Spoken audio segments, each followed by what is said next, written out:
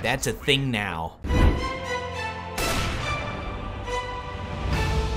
Greetings, I, TheWarOwl, greets you. Repeat after me, as fast as you can. Unique new nuke, unique new nuke, unique new nuke. Can't do it, can ya? But I can, because I'm a magical word wizard. The many changes to the new nuke open up a whole realm of possibilities in gameplay, so here are some tips and tricks to get you started. First, let's chitty-chat about the new outside. So the many changes to outside greatly favor the terrorists. You can just see from the angles up here what can really hit you as you get up on top of the silo. There's not a lot. This angle right here, but again, you don't even have to peek that. You've got T-Red you can watch, and inside of the big garage, the CTs kind of have to, if they even want to look there, they have to like push forward a little bit in order to see up top, and that leaves them very exposed to your players outside. So as you get up on top of the silo as a terrorist, pretty easy to hold these angles. You also got to be watching here, see if anybody pushes to red, and you can drop down. Once you've dropped down, you've opened up this entire outside. You've got these things to use as cover. You can watch this angle in case they try to push you close. It really opens up the map. But again, if you're looking inside a big garage, you'll see the feet of the AWPer running around, the CT AWPer, if they're playing that position. You can watch this position right here. Sometimes CTs will peek you. You also got to check and make sure they're not pushing at the their side red. I don't know what we're going to call it anymore because it's no longer red. It's not a thing. So look at how open this is. This is really great. You can move out. You can even drop down and start helping out. You can peek all of these angles. And most importantly, if the CTs decide to not even hold this position, boom, you can sneak up top and get across the rafters, get all the way over to heaven. So that's kind of what you're looking for as a T side. This side is kind of unchanged as you're moving down here. You still have to worry about the big garage. You can throw a smoke from over top to block that off. You can even smoke off the cross right here. But again, with players up here, you don't have to worry about it that much or as much. And getting across here is going to be a lot easier when you have players up top to hold that extra position. Now, let's look at it from the CT perspective, because we have to look at it from how do we deal with this? How do we prevent this situation where the Ts are able to push outside easily? Normally, what you would do is you'd run into a position like this, hold outside, hold this angle. You could even peek this angle. Sometimes people would boost over this box and just try to prevent them from getting across. You could get smoked out.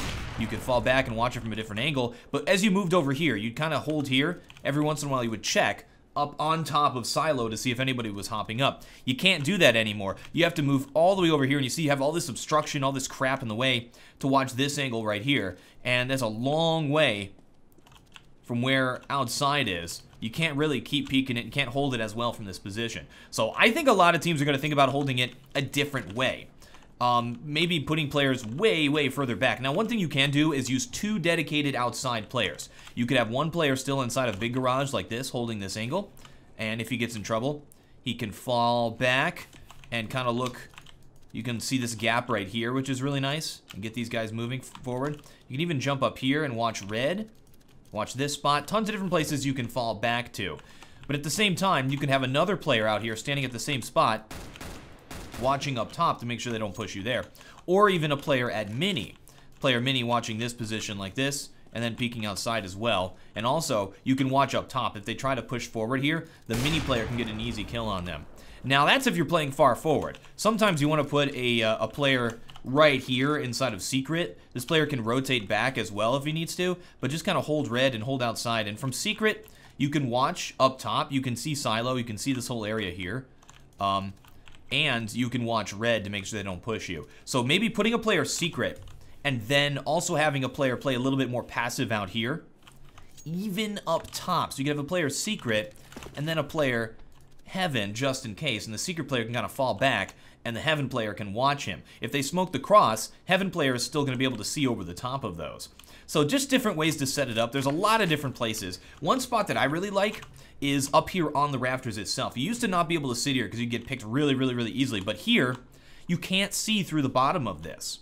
Look at it from their perspective. That's just completely opaque. You just can't see the players standing there. So if you just chill in this position right here, hold this angle so they don't push you, you can run forward and backwards, even duck and pop up and shoot. in order to kill players who are crossing. And you also have this forward position to make sure that players don't push through this area right here. So I really like that spot as well. And it's not as dangerous anymore. It used to be, if you were playing up here, you had to rotate like all the way back to heaven to not die if they started to push. You can fall back right here, and if they're pushing you pretty aggressively, jump right down behind this box here. So you can hold this angle as well. And this is actually a really nice spot to just hold, even if you got an AWP here, and just holding this spot, because you have cover. Radio has also seen a few minor changes, including a ridiculous wallbang spot that will hopefully get patched. Stand at the middle Volvo on the step and aim at the bottom left corner of the invincible window. This will take out a player playing headshot position. Yes, it's incredibly cheap, and yes, it will probably be patched. As an AWPer playing ramp though, I prefer to stand on the ramp itself so that I can escape if the terrorists do decide to push here. But there's more to taking ramp than a few cheap parlor tricks. I'm a terrorist and I want to push the new ramp. Now you can see here, if you look at this angle right here, if there's an AWPer playing that spot, you're probably going down unless you can peek him like really, really well and get that shot. And then kind of creep forward here, hold this, look at that angle right there, and then on top of the boxes. Kind of tough to push it. So one thing I like to do is if you jump across right here, it's a little bit more difficult for an AWPer to hit you. A good AWPer, if they're prepared for it, and if you do it like every round, still might be able to hit you as you jump across. But if they're not prepared for it, I'll show you it from the CT's perspective, from right here. They're going to be holding this angle right here, or even a little bit out. And this is the spot I like to play, up here. So they're going to be holding right there as well, kind of this angle. And if you jump by, you have to land a shot like that. And it's a little bit more difficult to hit if you do jump by. You can even throw a flash. You can do anything you want to get by. But anyway, you kind of work under the impression that the CTs have already smoked this off. So the CTs have thrown the smoke to delay a rush at the ramp just for the early game. If they're playing an AWPer, they probably won't smoke it though, so be careful about that. If you don't see a smoke there and you know it's not an eco, be prepared for an AWPer in that position. So what I like to do here is jump by, and if you do get by, you can hold this angle as the players push. And it used to be you would bounce the smoke off of the wall. It's a little bit more tough to do that, but now that the angles are a little bit different, look, you can peek right here just fine. There's nobody pushed out. If you look at it from their perspective, they're going to have to push out right here, and that leaves them a little bit exposed. So just be prepared that they actually could still push all the way out there. But if you peek it like this, and you actually are able to take that position, you can just throw a smoke straight down, just like that. Throw your flash, enter. Now the next spot you have to worry about is, of course, someone on top of the box. The smoke kind of blocks that, and somebody rotating to this spot, which they won't get to very quickly, so you don't have to worry about that as much. Right there is kind of a very important spot, and as well as up top if they do that. But if you move out here and take position, you can easily deal with that player at the headshot box. Molotov them out. They're going to have to run out of there. The other thing you can do is go on the right side of this, duck, jump up top so they don't see you over the top. Now you can play this spot. If you just jump right up onto it, you've left yourself a target for that player really easily. But if you just come up to the side like this and go, yep, and you get up, and you're good to go. And then you can even smoke off, if you have another player with a smoke off this position as you decide to go downstairs. Or if you just want to chill ramp for a bit after taking it, you know what? The whole map is opened up for you.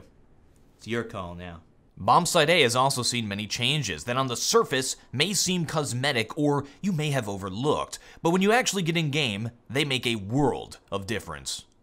So one of the great things that Valve has done on this map is really improve the angles and make them less super overpowered for the counter-terrorist. So I'm a terrorist getting ready to enter into A site, and look, I can actually look from hut and check out the rafters. This is great because it's no longer super OP. As you run forward here, you just die every single time, and you don't have to worry about outside completely from here. You just look into mini, even from way back here. They've taken out these really long op angles. This one I'm not as keen about.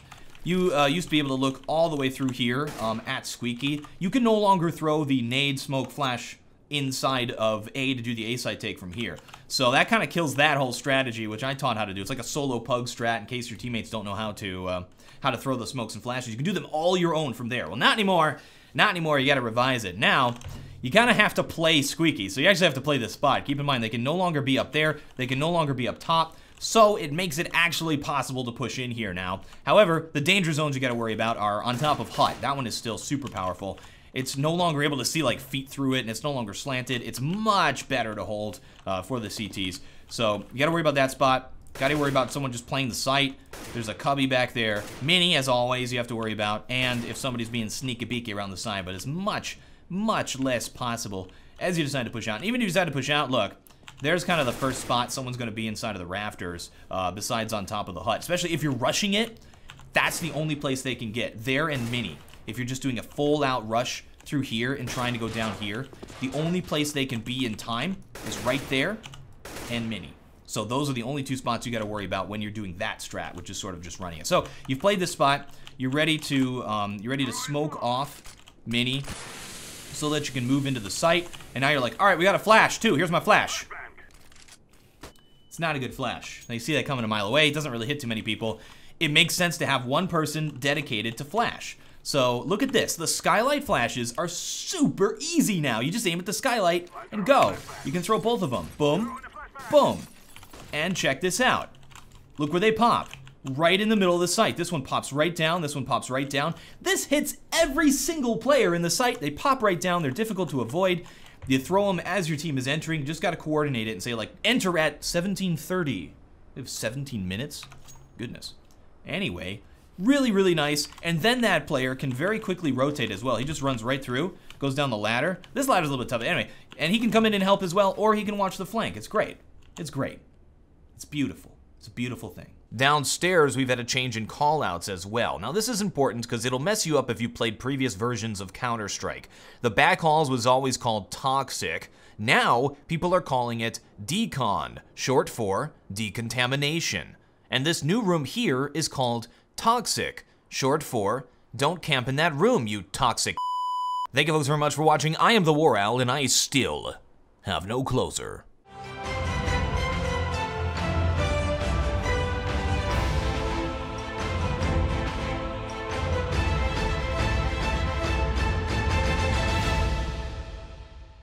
So let me tell you what just happened.